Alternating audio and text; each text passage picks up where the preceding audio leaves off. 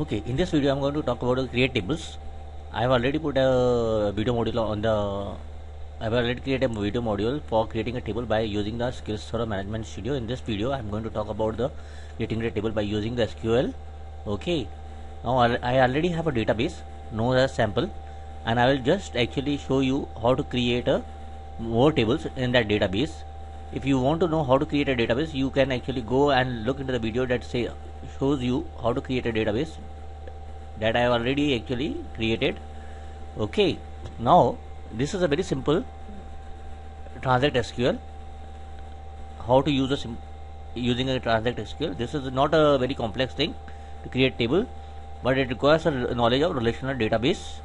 Okay, let's say use sample execute. Okay, we are already using a database that is sample. Okay, now let's go and create an schema. Okay, schema is where the table will reside. Okay, you can every database has a schema. Okay, different schemas. Okay, let's see why this problem is. Okay, there is already a schema with the same name. We will drop it and recreate it. Okay, let's drop that schema. Okay, that schema has been dropped. Let's create another schema. Execute. Okay, the schema has been created. Okay, now let's go to the table, creating table. Okay, now I have created a syntax here. Create a table here. The table syntax is, okay, create table. My tables is a schema name. Okay, under with the table customer is created. The customer ID, that is the column name. Int is the data type, and then there is a whether it is a null or not null. Okay, and there is a customer name, that is a varchar 40. That is again a data type and not null. And this way I keep on adding the field. Okay, till the end. Then I'm select giving the data type, select giving the column name and the data type and its length if it has to be given.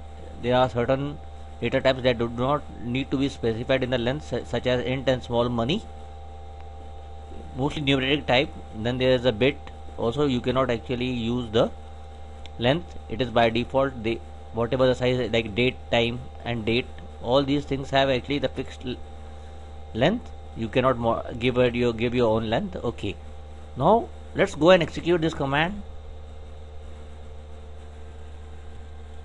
Okay, let's go and say create table and give a execute command. Okay, the table has been created.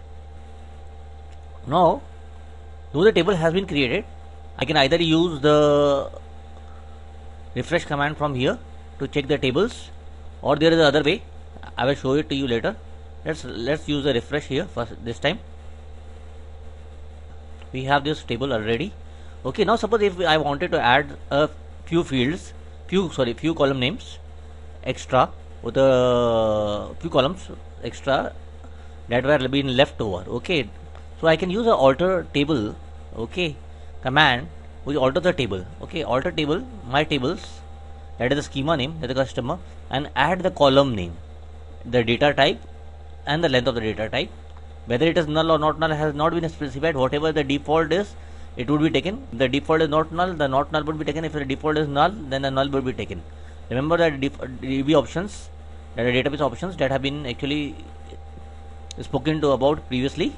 Okay, now let's go and execute this command, this SQL. Here we go. There we are. We have actually added the two columns to the table. Okay, now if I want to go and see the table, okay, here is the command to do so. There is no need to go to the SQL Server Management Studio every time. Okay, it will give me all the details of the table customer.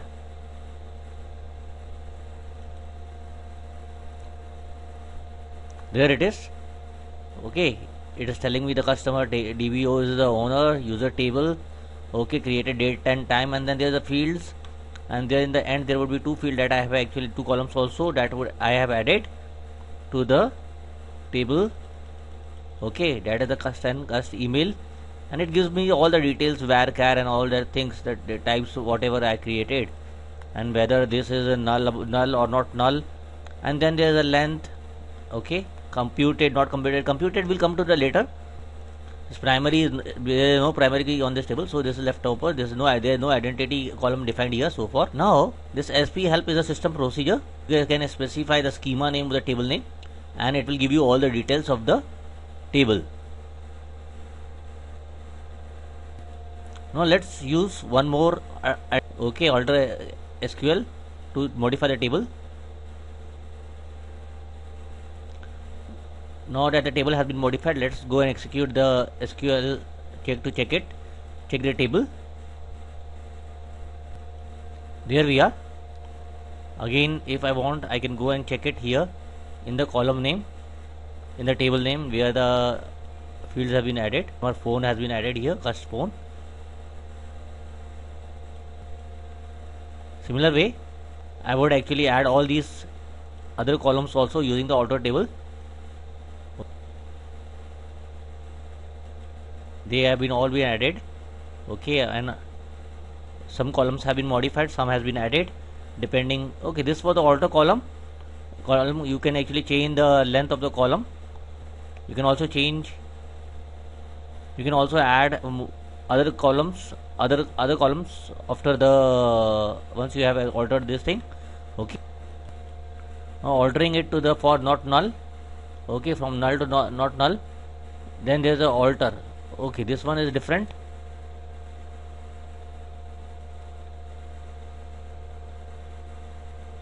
Okay, there this is actually adding a computed column. Okay, here I say alter table, my table schema name. Okay, and the customer add total sales as sales quantity multiplied by sales price. What it will do, it will add a computed column, but the data for that computed column won't be stored in the database. It will be always be computed on the runtime. Now let's see the SQL. If you see, I haven't added one column that is going to be computed. Okay, I have already added this thing, and let's see. I am going to run this SQL. Okay, I have run the SQL, and I have selected from the my table.customer. Okay, now the table has been created. I have added the road. Okay, now I did not add the lost field. Okay, I will show it to you. Hold on. Okay, this total sales has been automatically added to this thing, calculated. This was the computed field that we have added. Okay, I did not enter any data for the computed field. It was automatically generated from the two fields depending upon what computed columns you had actually specified there. Now let's create another table that depends upon the computed columns. Okay, here it is. Here it says create table salary details, emp id int, enter the integer not null, basic salary money not null. Till here it's okay. Now comes the difference. The medical allowance as basic salary multiplied by 20 upon 100 as 20%. Okay, persisted. When you specify persisted, then that data is going to be stored in the database. If you do not specify in the computed column the word persisted, then the data would not be stored in the table. Now this information is going to be stored in the table and is not going to be computed every time. As simple as that thing. The last field that says total overtime salary as overtime rate multiplied by overtime hour, this column is not going to have the information stored in the table.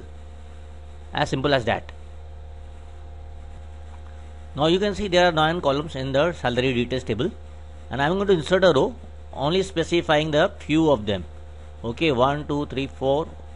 Okay, there are 4 columns. Rest all will get computed. Okay, here is the command that I am going to execute. The rest is going to get computed automatically. Let's first execute this SQL. We have forgotten to execute this SQL. Let's execute this. Let the table get created. Now let's execute this SQL also.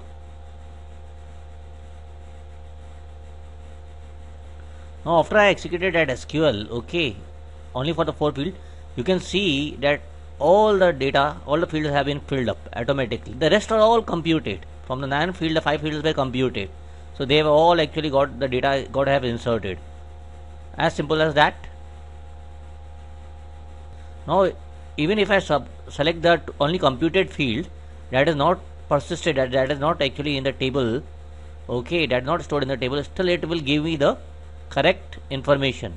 It will give me the calculation. I don't have to select the other fields to show me the result. Now there is a new column and the new data type that has been introduced, okay, into the SQL Server 2000, that says actually is a sparse null. What happens is there are many null fields, null columns, okay, in the table, and there are a lot of null data that is available in some of the database and in some of the tables. Okay, now this, when you use a sparse, it will actually use a 0 byte, so it saves a lot of space. Remember that thing, only that is the only difference. Okay, in the first column I have specified the primary key. Remember how to define a primary key. I will come to it again.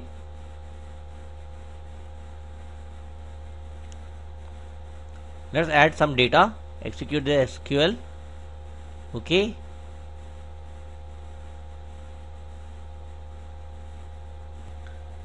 okay, let's start from the book, create table books, and insert the SQL, because the table was not created. That was why it was giving us the error. Okay, let's execute all the statement one by one. Okay, inserting the table data after creating the table. Okay, there we are. Okay, after I actually give a select, I can see that there are 2 nulls added. Okay, this would be stored as a 0 byte. Remember that thing, because I have used a sparse word. Okay, this feature is available only in SQL Server 2008 onwards. Okay, let's go and select with the null.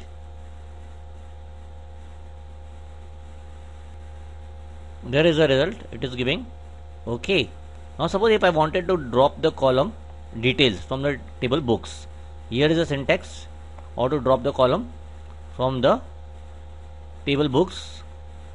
That is, the column name is details. Execute it. Okay, the column has been dropped. Now I am going to use this SQL to show you that it will say it's an invalid column, because there is no word detail in it, because I have given a select with the where clause. See, it says invalid column detail in the where clause. That's how, because the column has been dropped. Now suppose I wanted to drop a table. Remember, this is a very dangerous command in the production environment, but anyhow I will show it to you how to drop a table. Just execute the command drop table name, and it has been dropped. Now this is one way how you can create a primary key.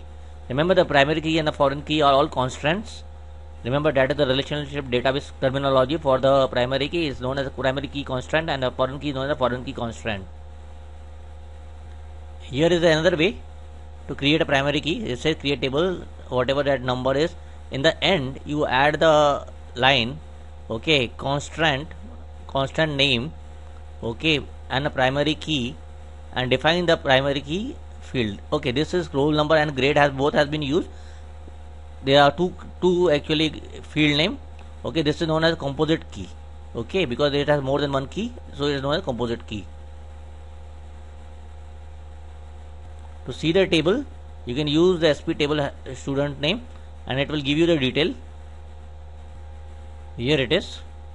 Okay, and it gives you all the details. It gives you all the everything.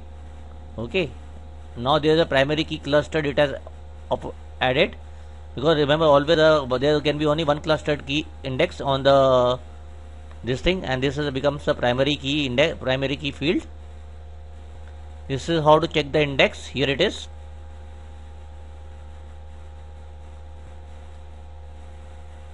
There we are done. I will continue in the part 2.